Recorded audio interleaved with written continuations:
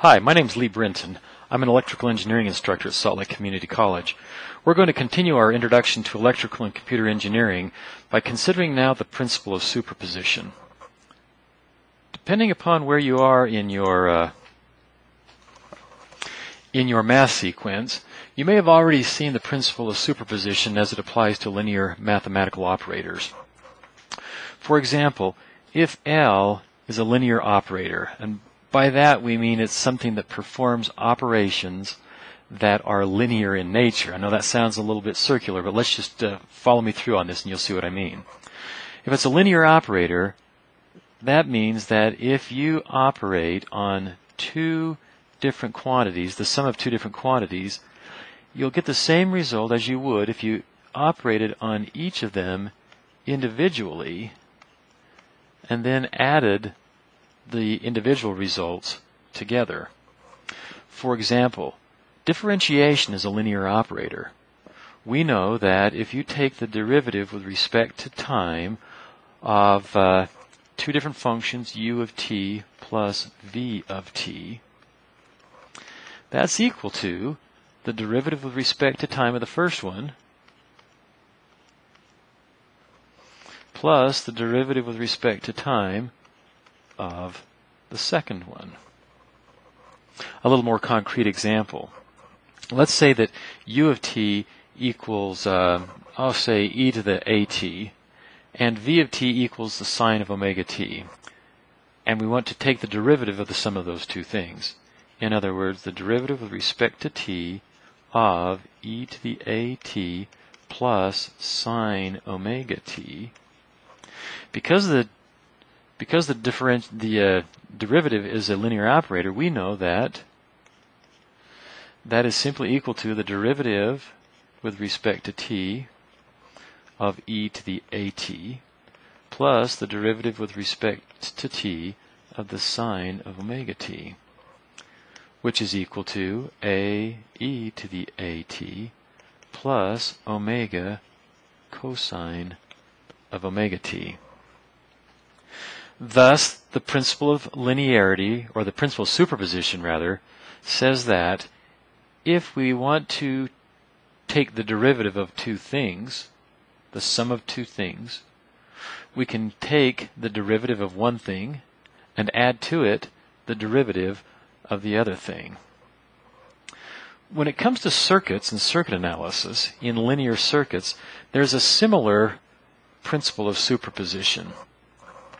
In a circuit containing more than one independent source, more than one independent input to the circuit, the total response of the circuit can be found by combining the responses of the circuit to each independent source separately. What does that mean? Here we have a linear circuit consisting of two sources, and it's important to understand it's independent sources. Two independent sources. Here we have a current source of 6 amps, and over here we have a voltage source of 45 volts. Superposition says that we can determine some quantity within the circuit, say for example the current flowing through this 10 ohm resistor. We can determine the total current resulting from both of these sources combined by determining the current through this 10 ohm resistor due to the current source alone and the current through this 10 ohm resistor due to the voltage source alone. How do we then separate, or how do we turn off one source and then the other? Well, sometimes this turning off is referred to as deactivating the source or turning the source to zero. In this first circuit here, we have just the current source. The voltage source has been turned to zero, which means that we've got a voltage source here of 0 volts. So from this side of the circuit, this side of the source, to this side of the source, we increase 0 volts. In other words, the voltage here is the same as the voltage there. Well, that is as though we had taken that voltage source and replaced it with a wire or a short circuit. So to deactivate a voltage source, we replace it simply with a straight wire or a short circuit. On the other hand, when it comes to analyzing the circuit with just the voltage source in play, we need to deactivate the current source or turn it to 0. If we turn the current source to 0, that's saying that there are 0 amps flowing through this branch. It's as though this branch were unplugged or open circuited. And we replace that current source then with an open circuit. Let's go ahead now and calculate I, the total I, due to both of these two sources by calculating the current I1 due to the current source and the current I2 due to the voltage source, and then combine those two. Alrighty, first of all, I1 can be calculated using a current divider. These two resistances are in series and we have the total current I coming in. I1 then is going to equal 6 amps times the 5 ohms divided by 5 plus 10. Well, 5 over 15 is 2/3, therefore 2/3 of 6, 5 over 15 is 1/3. 1/3 of 6 is 2 amps. So, the component of I due to the independent current source is 2 amps.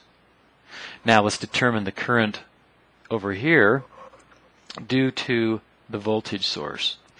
Well, with the current source open circuited, there is no current coming this way. And so any current that's flowing through the 10 ohm resistor will also be flowing through the 5 ohm resistor, and those two resistors are in series.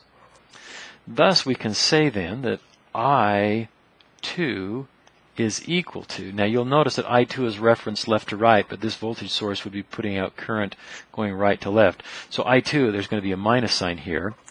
I2 is equal to a negative 45 volts divided by the series combination of those two, 5 plus 10, which gives us 45 divided by 10 is 3 amps with a minus sign in front of it.